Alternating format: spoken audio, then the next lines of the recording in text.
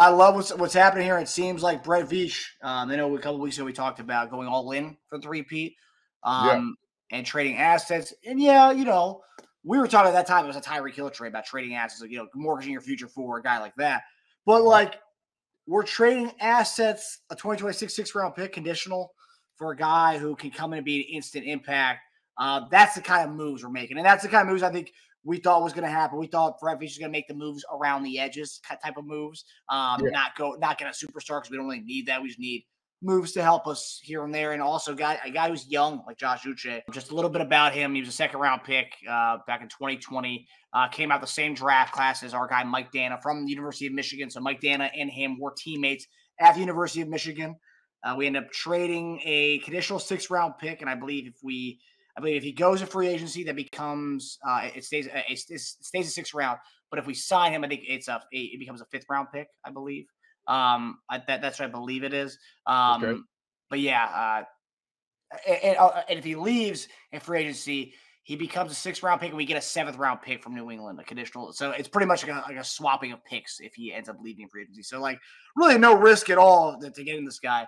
But nonetheless, I'm looking at some numbers here from him, and apparently from PFF,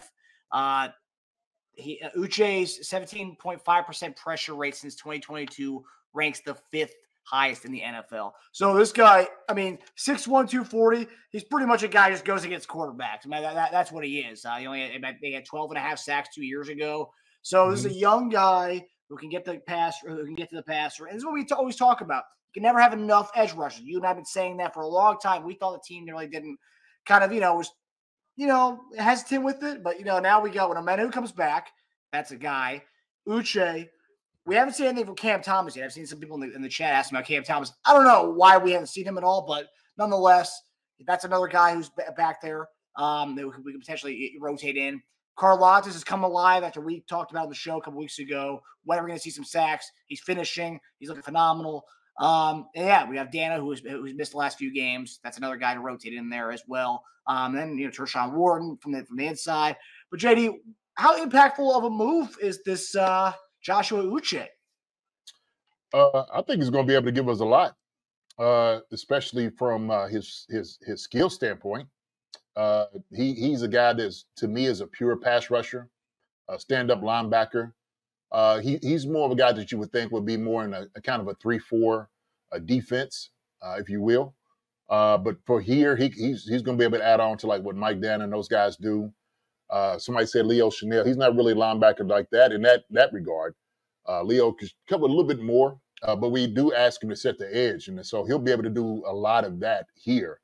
But be able to come off the football third down, second down, he's going to be able to give up a whole lot. So he's going to bring. You said he was fifth since what? You said 2000 and what?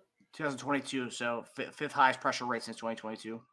And that's what we need, man. We need more pressures. There was spots in the game yesterday that we kind of couldn't get back there to Gardner Minshew, and Gardner Minshew he's a decent quarterback, but somebody that kind of a pocket passer. You give him some time to pick you apart. You need that guy that's going to be able to generate some pressure.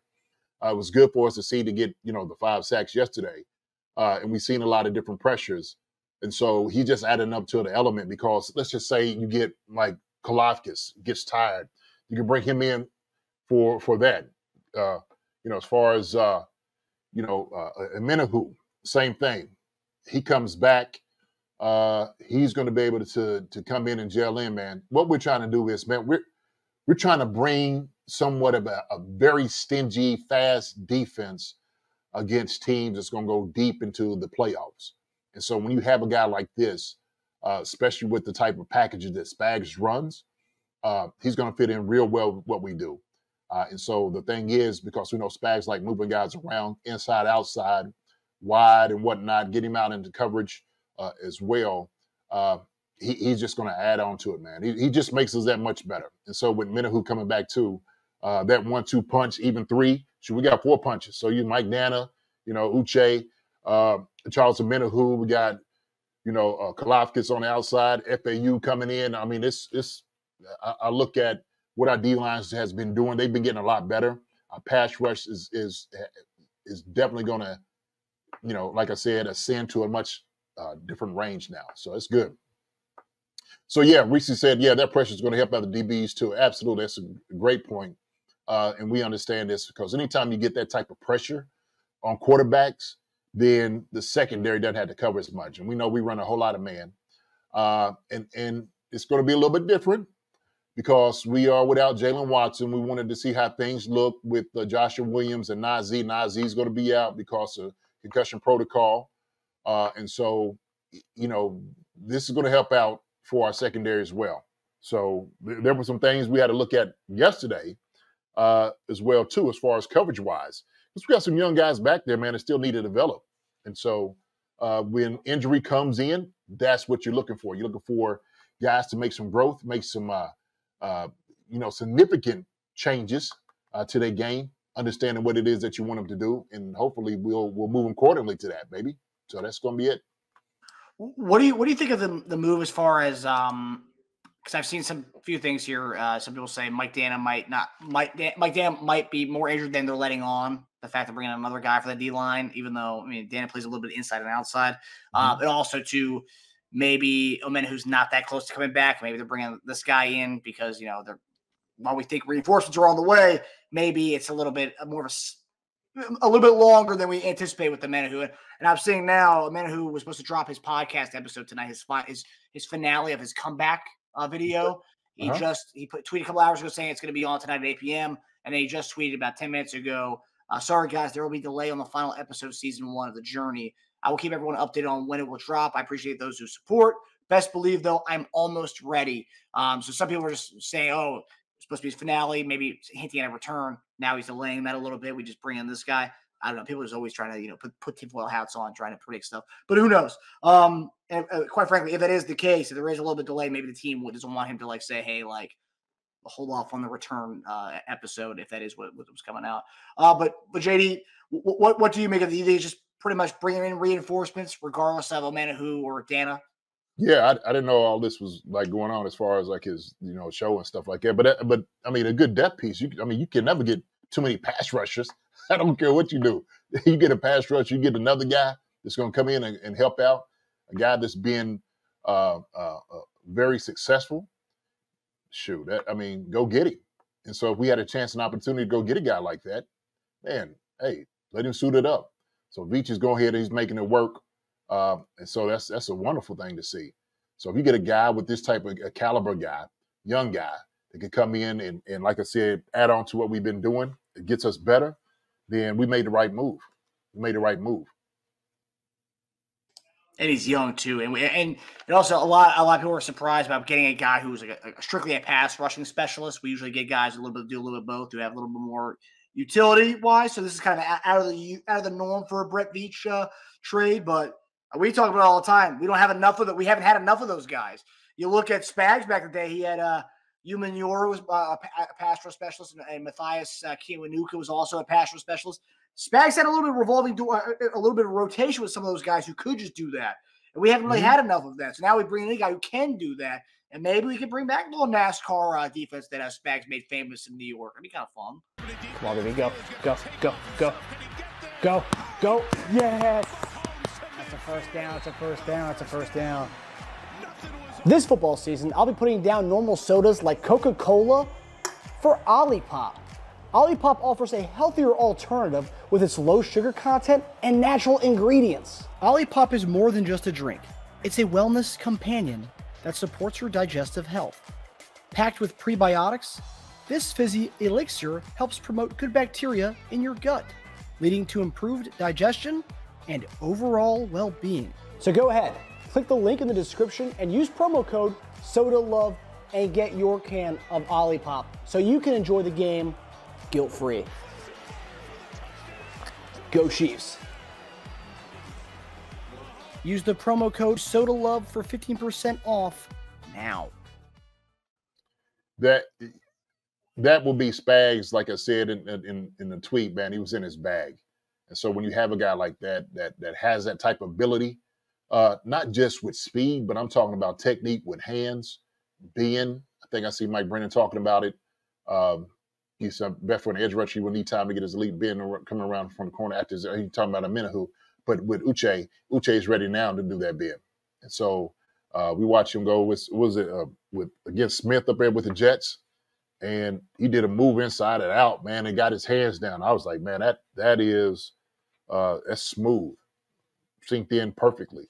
And so if that adds on, and here's why that's so important. Because we got guys on the inside that's going to be able to push the depth of the pocket. We know Chris Jones does a great job of that. Great job of that. That's almost like we were talking about yesterday, and when I was saying, what do you do to try to stop Patrick Mahomes? So not even just Patrick Mahomes, but most quarterbacks. And I said that, Antonio Pierce was talking about cage rush. Well, what does cage rush mean? It means you're putting pressure from all sides, areas, and they had two outside, very talented guys yesterday that could get to the outside to squeeze you in, and guys up the middle to squeeze you in too. So they just asked the guys at the middle to push the pocket, okay? Push the depth. We get the width, and we're just going to crowd you in like a cage. That's what it's going to look like that, like cage, crowded up. The thing is, they had no idea that we have Houdini named Patrick Mahomes is going to be able to the best escape artist. He can do things like that. So it's hard to put Houdini in a cage. I mean, that's why he was known for it. So Patrick Mahomes is our modern day Houdini, getting out of every little trap that you put him in, and very successful. Hit him over the head, man. Looked great yesterday. Looked great. So big deal. I know I know a lot of people are talking about the aspect of, just that. What does that mean for Omenihu? What does it mean for Mike Danna? But Mike Brennan brings up a good point here. Najee goes out with concussion. Jalen Watson out for the season. A lot of people think we're going to bring in a cornerback, but another way to get around that is it by having pass rush and making not a lot of time back for a quarterback to find the openings in the secondary. You bring in another pass rusher, and that's a good point by Mike Brennan. If you got questions at cornerback, rush the passer faster, and that will fix the coverage issue. What do you think about that? Fix it'll help it out. It wouldn't fix it. It'll help it out. So those guys in the secondary, that's why they get paid the big bucks, because you need for them to go man against the big dogs that's catching the football. So those guys still got to do their job, and it will help them out. So I don't know fix. That's not a fix for that, because when it boils down to it, and we seen it yesterday, like Brock Bowers catching one over, McDuffie, Jacoby Myers getting open. I mean, those are some of the things that technique wise, those guys just got to do a much better job. And so it's going to require the younger guys to be focused, work on fundamentals, be a little bit more physical on some of the receivers, not just letting them run, open up your hips, turn, like all those different things. So yeah, this will absolutely add on to it to help them out. It will try to fortify what we do defensively, but those guys still in the secondary's got to do their job. So yeah, Mike Brent says duct tape, adding some duct tape to the with the secondary. So we got a few questions. So our guy Amda, I appreciate the contribution, brother. We really appreciate that, man. Richard Brown, yes, sir. Amda, JD, let us know if Uche meets your requirement for a Robin for Chris Jones.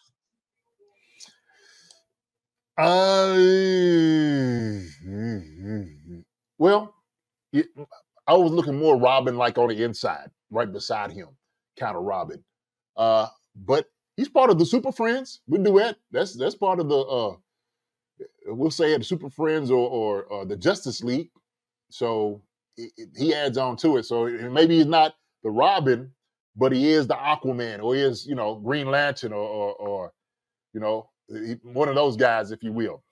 Plastic Man, some of the comic folks out there. So Uche and Camp Thomas, the Wonder Twins, maybe they're part of the Super Friends as well. It was a long time ago, but Wonder Twins. Some people like, huh? What are y'all talking about? Yeah. So, like they made an impact. May not the most impact, but they made an impact in the Super Friends. Made the impact, absolutely. Carry a bucket of water, form of an ice slide. So. That's funny. We say Super Friends, like I knew you'd like that reference. I appreciate you, Monica Sloan, for the contribution. Really appreciate that. Danny Akers, appreciate the contribution as well. Thank you, sir. Thank you. So Flash, Ruben the Cruiser, Flash, yes, Justice League. So everybody knows what we talk about. And Turk Robin.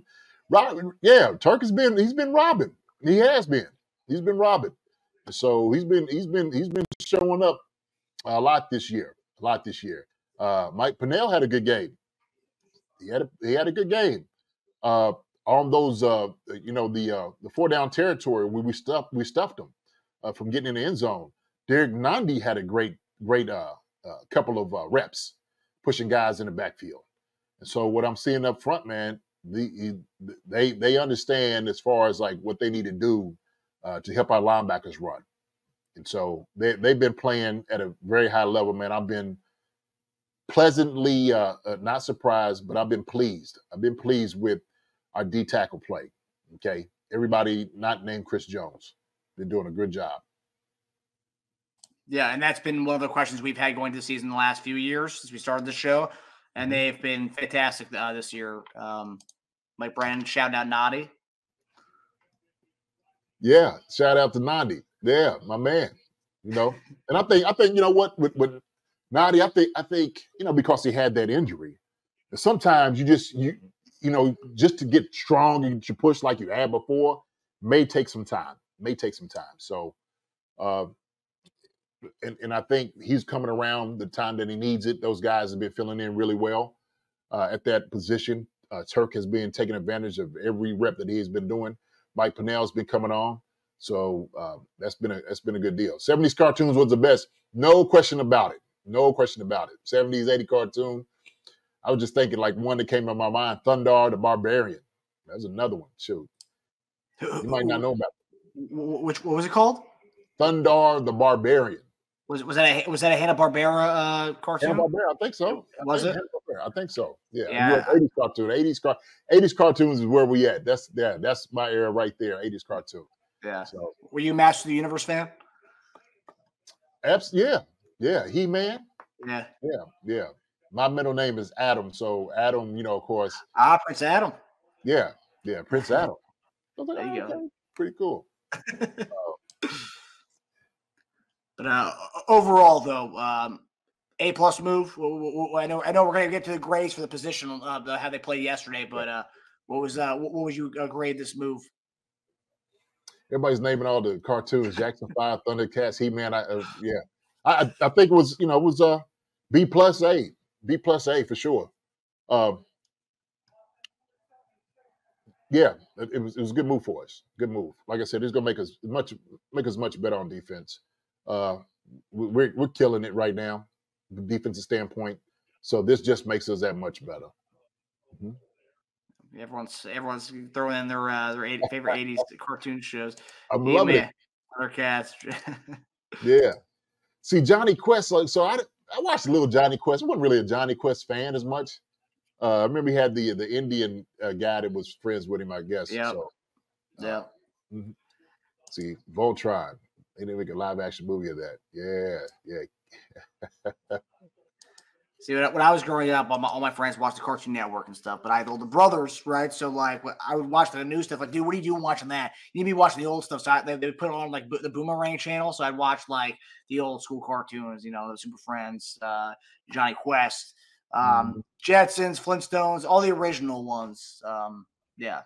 So I'm with the 70s, 80s crowd with the cartoons. Oh, yeah. Yeah. Great times back then. Jetson, Flintstones, Mask? No, Mask. I don't know that one. Yeah, Johnny Quest is a solid one. Okay. All right. Thundar was a caveman that got into fights with neighborhood T-Rexes. Yeah. Thundar the Barbarian. Hi, everybody. Thanks for watching. Subscribe here to get the latest from the show. Also, be sure to check out the best clips from Chief Concerns. And if you prefer to listen to the show, subscribe and follow us on Apple Podcasts, Spotify, and anywhere else you get your podcasts.